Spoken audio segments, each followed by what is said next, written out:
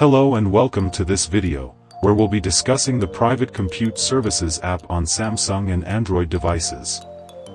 If you've ever wondered about the various files that make up your operating system, you may have come across the Private Compute Services app on your phone. So, what exactly is the Private Compute Services app? It contains the code that creates a privacy-preserving bridge between the private compute core and the cloud.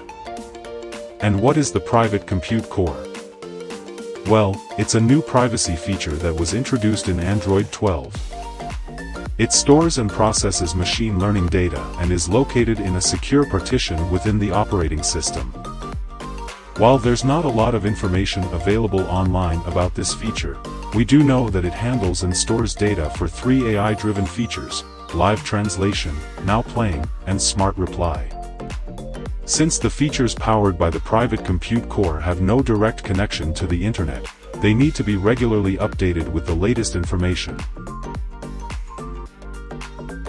This is where the Private Compute Services app comes in.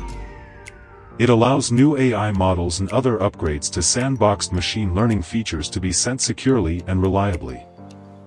The Private Compute Core is strictly isolated from the rest of the operating system and other apps. All the suggestions in Smart Reply are hidden from other apps and the keyboard until you intentionally tap on them.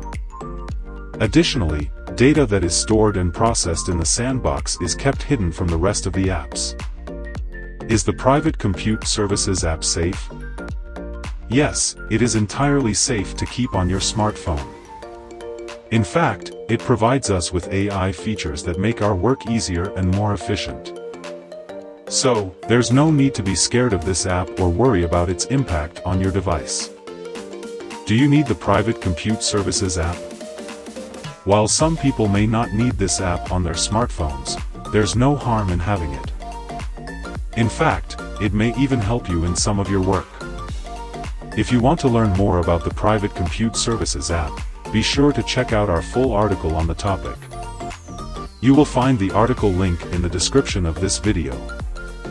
In conclusion, the Private Compute Services app is a helpful and safe app that enhances the privacy and security of data processing on Android devices. We hope you found this video informative, and if you have any questions or concerns, please let us know in the comments below. Thank you for watching.